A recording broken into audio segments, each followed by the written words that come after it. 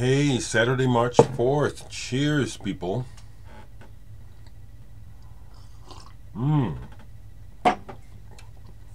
Cinnamon Nut Swirl is the bomb for me. I drink other coffee, but Cinnamon Nut Swirl by Pears is...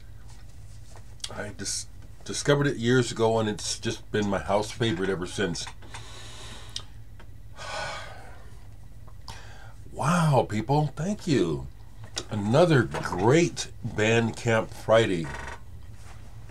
Thank you so very much.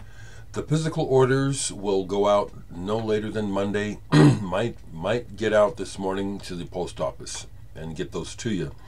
Like I said, the World is Burning orders come from Pittsburgh, so I've already forwarded the information to Randy's Records.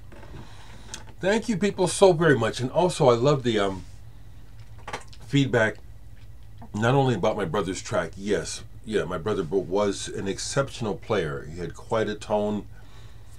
I think he had a mastery of chords. I'd put it like that. But as well, people are giving me comments and compliments on my own tracks. And yeah, share some old stuff. And it's good stuff. I'm happy to say it is. All you gotta do is listen. So, it's Saturday.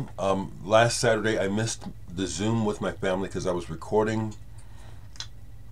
Planned to be there today. And so yesterday was there was a new release that I wanted and I got for my Genesis collection. Y'all know what I'm talking about already, or some of you do.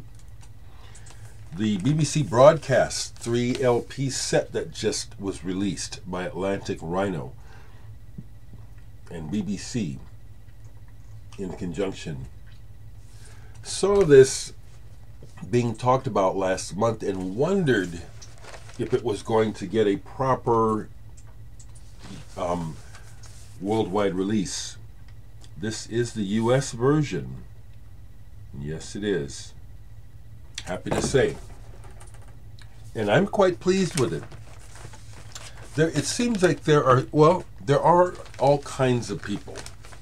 And there are some people who just seem to grouse no matter what. And already in the record collecting groups, we have the Genesis collector grousers who are complaining about this album. And I don't agree with them. They can grouse, that's their lot, but it's not mine.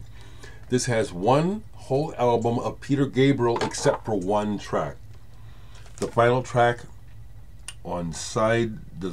two tracks on side 2 are with Phil on vocals.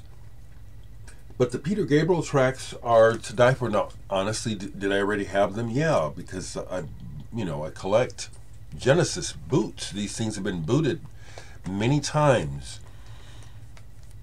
But to have it in this format is great. It's a nice package. I personally loved all Genesis, and so I'm not complaining, and I actually listened to this all 6 sides and enjoyed all 6 sides, including the live version of No Son of Mine.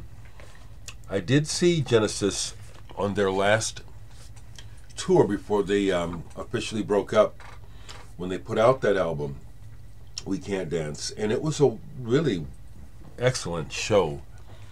So very happy to add that to my Genesis collection. I didn't grab it right away, but I went ahead and got this, the Divine Symmetry, because I knew when I got that Bowie promo, I knew I'd gotten half of this on that. So this is like they're calling it the another look at the Hunky Dory album, or whatever you want to call it.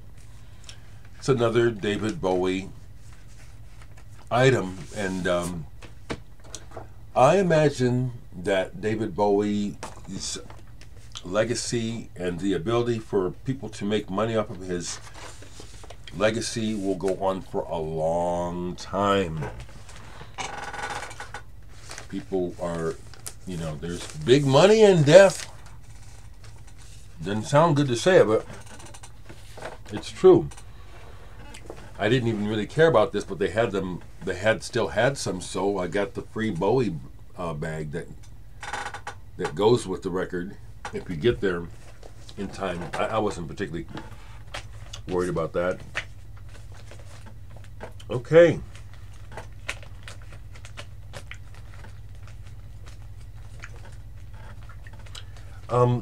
Of the records I bought recently, I did get into the Ornette Coleman. This is fantastic. It's beautiful.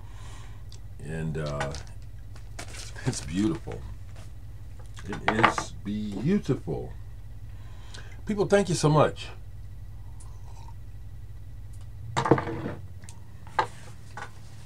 Excuse me. Thank you so much. That's really the main thing I got to say is thank you. Wow. Thank you very much.